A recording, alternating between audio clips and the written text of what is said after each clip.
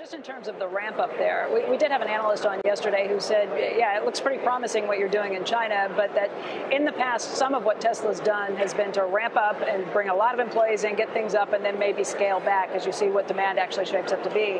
He pointed out that that's not the way it works in China, that if you are working with Chinese companies with Chinese employees, you don't have that flexibility. What do you say to that, and what does that lead you to believe just in terms of profitability or how you're able to be flexible in that market? Yeah, I think what I would say is all of the learnings that we've had in terms of ramping the company, both with Model 3 and S and X, have been applied to China.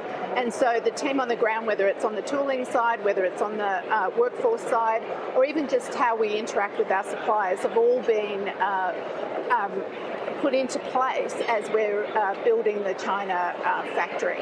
And so the team's done a phenomenal job. Ron mentioned Jerome before. He and the local team in China have been working hand in glove to make sure that we take advantage of all of the things that we've learned over the last few years.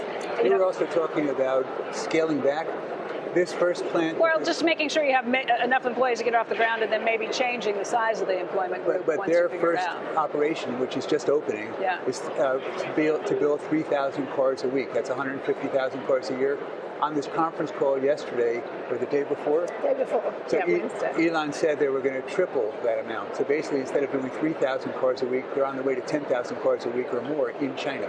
Let me just ask you about a couple of those things, Robyn, because I said earlier that sometimes Elon overpromises and underdelivers. Ron corrected me and said, no, he overpromises and then delivers just a little later than you thought you were going to get it. Let me ask you about a couple of those numbers.